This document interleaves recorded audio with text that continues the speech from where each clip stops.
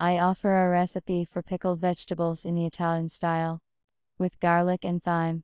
It turns out a fragrant, spicy and very tasty vegetable snack. It is perfect for any side dish. Prepare all the ingredients.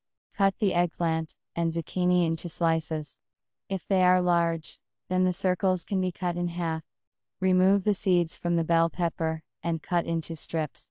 Arrange the vegetables in 3 separate bowls. Add salt and leave for 1 hour.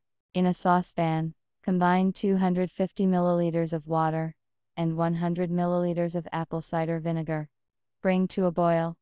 Then boil each vegetable separately in boiling water for 3 minutes. Start with bell pepper, then zucchini and the last eggplant. Put the boiled vegetables on a sieve to drain the excess liquid. In a clean sterilized jar, put all the vegetables in layers, and between the layers add olives, sliced garlic and a couple of thyme sprigs. For the marinade, boil 500 milliliters of water and 50 milliliters of vegetable oil. Add 15 milliliters of apple cider vinegar, salt, sugar, black and allspice peas. Boil for 1-2 minutes. Pour the hot marinade into the jar. Tighten the lid tightly, cool to room temperature, then put it in the refrigerator for 12 hours. After 12 hours, vegetables can be eaten. Enjoy your appetite!